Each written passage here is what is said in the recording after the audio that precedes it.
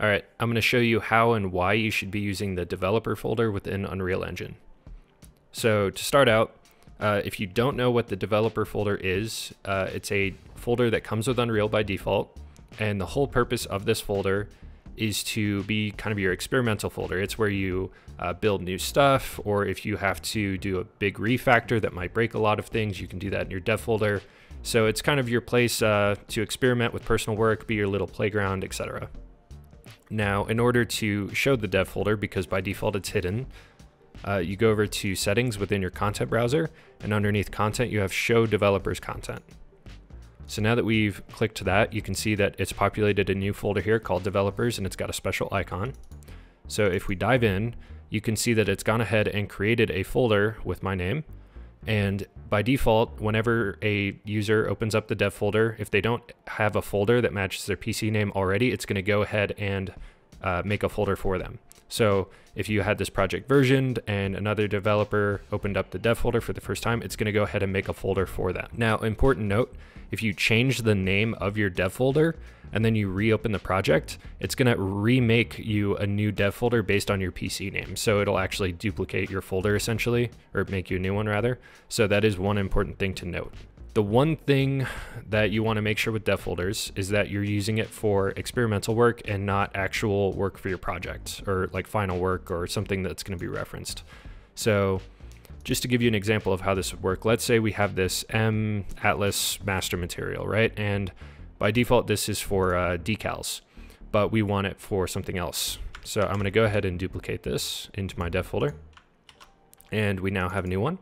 And let's say we want to go in here, and we don't want to use this for decals because we need a different one just for surfaces, because we want to use some Atlas materials for surfaces. So I can switch this to surface, and you can see that it's broken quite a bit of stuff. We have to go in and redo a few things. This is why you would use the dev folder, right? Because if you tried to do this in the normal folders, depending on what you're working on, you can actually break quite a bit of stuff.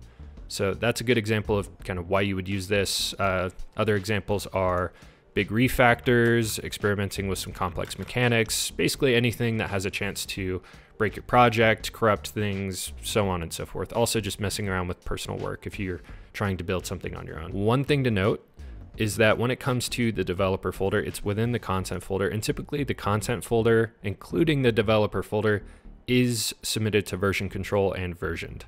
Now, it's up to you on whether you want to put in an ignore for the dev folder so it doesn't get pushed. Generally, I push the dev folder for my team just because lots of times people build an initial prototype of something in their dev folder, and then once it's pretty stable and working, then they'll move it out. But oftentimes that can take more than a day or two, and they want to version that content just to make sure that they don't lose it. So we typically do version the dev folder. Now, the problem with versioning the dev folder is that the dev folder often contains a lot of errors, a lot of broken stuff, things that can break your build, and so on. So one thing I recommend is actually blocking the dev folder from your packaged builds. So in order to do that, you just come up to platforms, and if you scroll down, you can go to your packaging settings. And now that we're in our packaging settings, underneath packaging, we want to go to the last option, which is advanced. It's this little drop down. So if you click on that and then scroll down, there's actually an option to block certain directories. So directories never cook, right? So what we can do is we can add a new item here, and then we're just going to point this to our dev folder. So now whenever we package up our game, which you should be doing early and often if you're building a game, is we're going to ignore the dev folder. So the dev folder is not going to get cooked. And the reason we do this is because the dev folder shouldn't contain anything that should actually go into your packaged build. The dev folder is more experimental.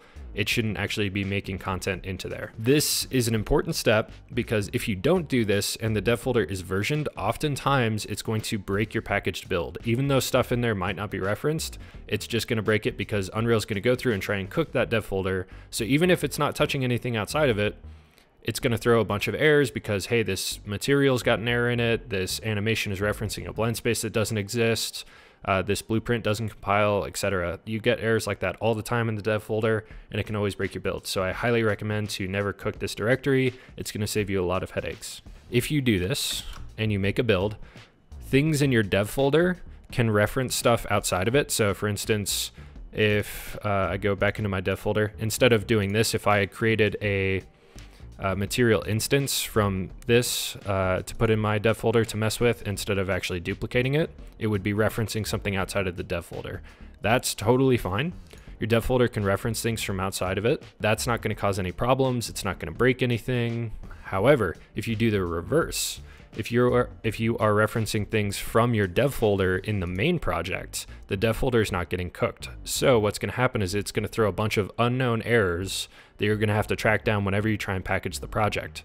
So for instance, if I had this material in my dev folder, and then I had, let's say, a mesh in my level prototyping folder that was referencing that material, it's not going to find that material when it goes to package the project, and it's going to throw a bunch of errors.